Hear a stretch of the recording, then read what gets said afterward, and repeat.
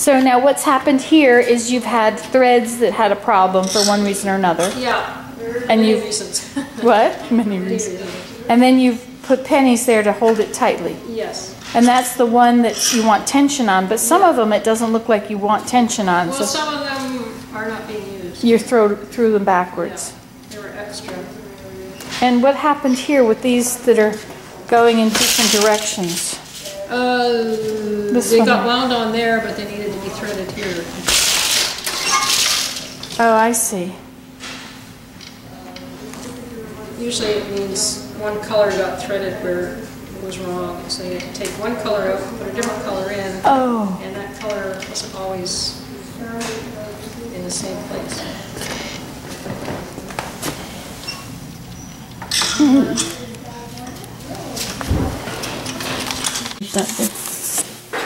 Before you add the new thread.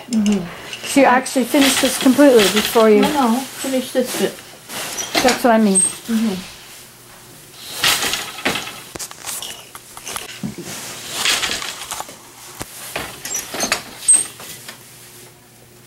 So she's going to show us how we join, like the difference between two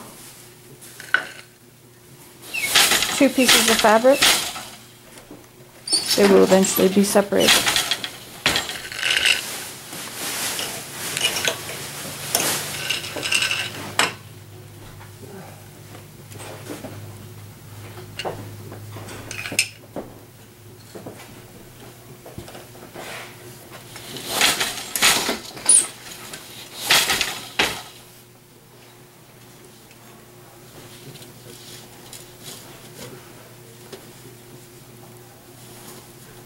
So right now you're just finishing off that piece of yarn.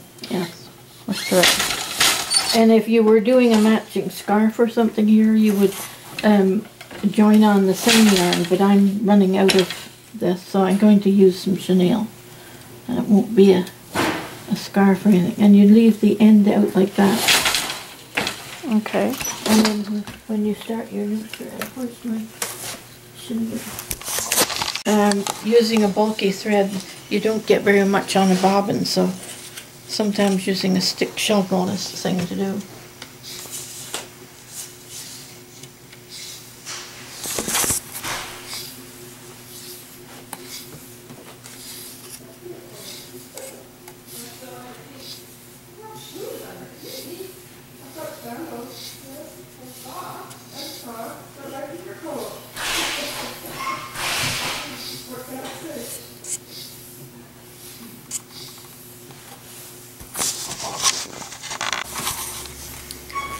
So you're making an X on there instead of just going on the front of it.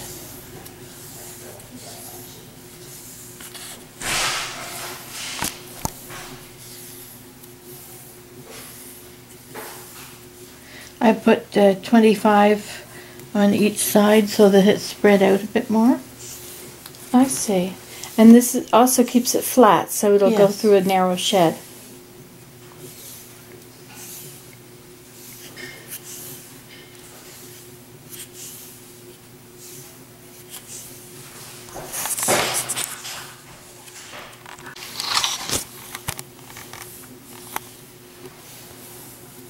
And then you're just going on again in the center.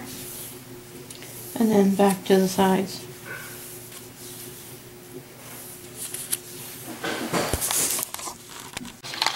So this is about the width of a whole line, a whole row. So you're kind of counting off how much you're going to need to make your eyeglasses case, right? Well, I could do that. I'm just counting till I get the end out, and also so that I get about the same amount on each. Like 25 here, 25 there, 25 there. Okay.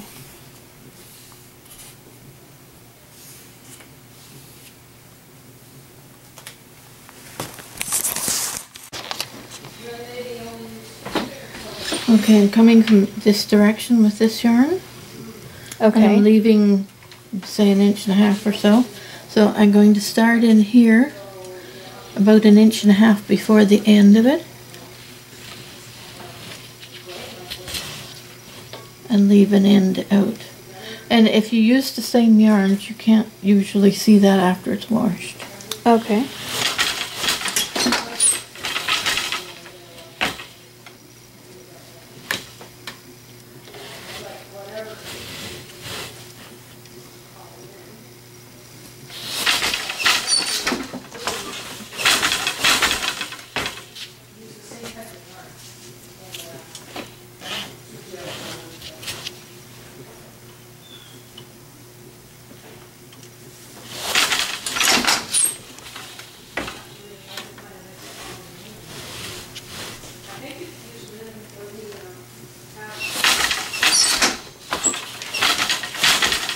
So right now you're not doing anything differently than you would just normally. Yeah. Except that you've left those ends out. Yes, and what I would do is wash it and then cut them flush with the surface. Okay. So if they're going to shrink or anything, they don't become too short for the hole in the fabric that they're in there. Mm-hmm. So are you going to do anything else with this now? Are you just now on I'm to just your making next... yardage. So now you're just going on. So that I'm was just your... going- That was it. And why did you pull it out instead of just leaving it in a line and then putting the next one over top of it? It overlaps in this area right here, from here to Right. from here to here. They're overlapping, Right. and that's enough. And you can make it invisible if you cut it after it's washed, not before it's washed. Well, now if you had not let these hang out, if you just ended them in the row overlapping, what would the difference be? I don't know. This is the way I was shown how to do it. Oh, okay. So And, there's a reason for this. Probably the ends fuzz or something. I don't know. Oh, okay. Anyway, this works. And I can see where I did the join. Okay, and so now when you go to separate them, You mean when I cut them apart? Yeah, when you cut Before them I apart. cut them, I'll zigzag on each side of my cutting line. Oh, okay. Okay, so there'll be 2 lines of zigzag across there. Okay. And then I'll wash it. And then I'll zigzag along the lines I'm going to cut for the glasses cases or whatever it is I make out of them. Okay. I remember when I would make a dress or something, the pattern would often say to stitch, edge stitching, or I can't remember what it was called, but Some kind of finish. you were supposed to, before you even started using your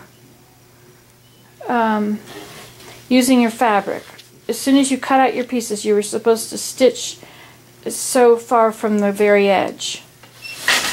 It keeps them from losing their shape, particularly if your fabric is loosely woven. Mm-hmm.